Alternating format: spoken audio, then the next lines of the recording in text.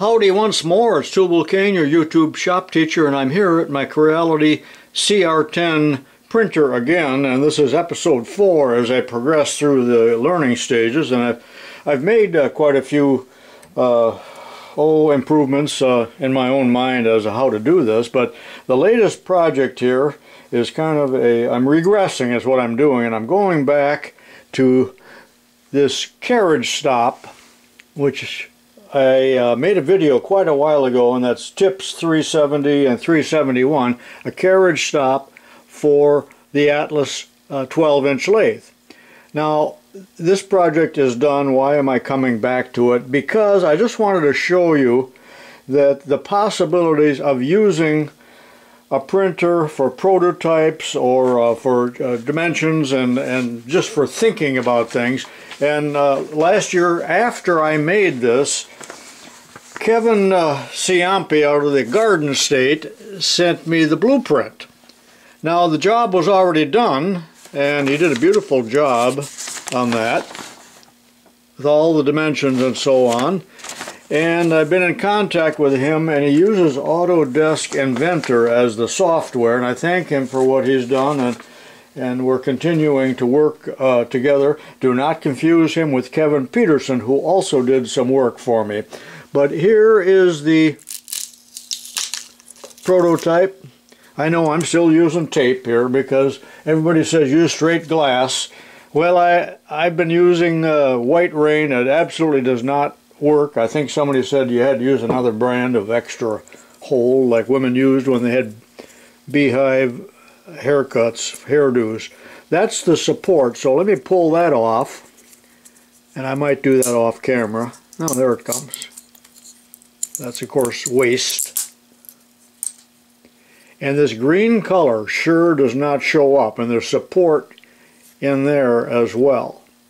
So let me clean that up. I did several other versions of this without support, and it was not successful without support. So the support was necessary, but I really didn't want it in the holes, but I pressed the wrong button or something. But you know, you got to learn all this stuff.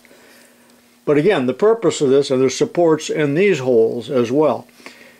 And it's a learning curve for me because I'm an old man. So let me get those supports out of there and talk just a little bit more, and then there's not a whole lot more to this video.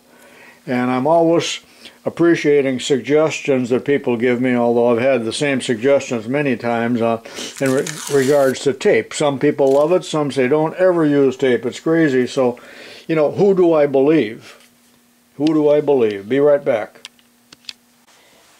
Okay, I'm back. Now, I did not bother to print the bottom clamp because that's a no-brainer. But at this point, with a prototype, I could have, well, this is the prototype, put it over on the lathe to check to see if it was the right size and the holes were the right size. And I did run reamers through these holes to clean them up where the support was just now.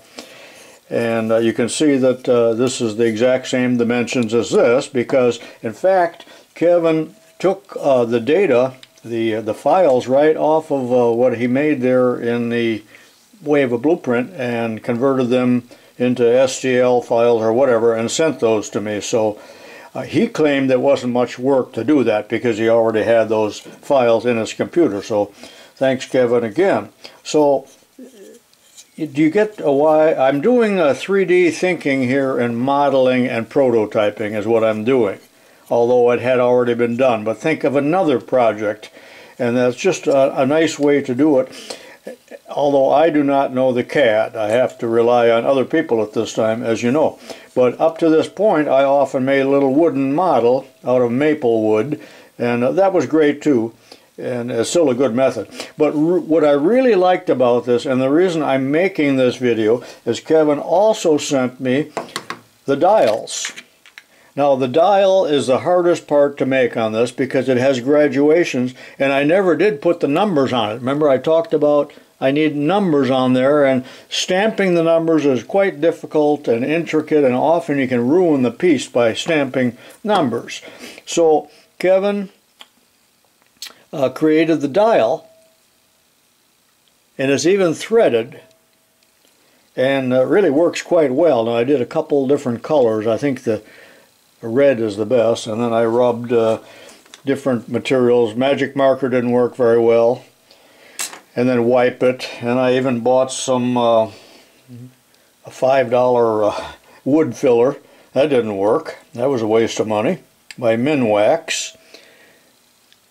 That one I think was red magic marker, but then I had to be careful what I wiped this with, because some of the chemicals react, of course, with the PLA.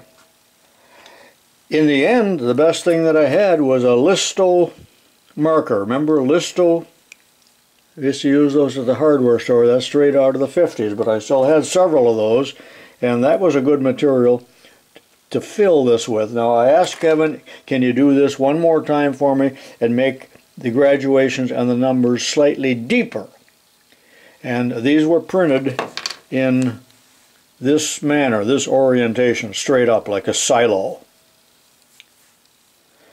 And although the project is done, what I am wanting to do here is make lathe dials for the crossfeed and the compound. That's my ultimate goal. But I got sidetracked doing this, but since these were available by Kevin, I am able to think about it and determine whether or not I should proceed with that other project. So this is, to me, what it's all about right now rather than the other stuff.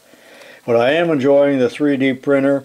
I am seeing there's an awful lot of resistance from my subscribers and viewers as I move into more modern technology, but this is about as far as I'm going to go at this time, and I have not forsaken my metalworking at all. Matter of fact, I just did a project the other day, if you haven't seen it yet, this little center gauge attachment here, so watch that video if you haven't. And I got a lot of other videos coming up, and I will keep you updated from time to time on what I'm doing here with the 3D printer. If that doesn't interest you, just don't even look at those videos. But that's it for now. I'll see you in the next video. This is tubalcain.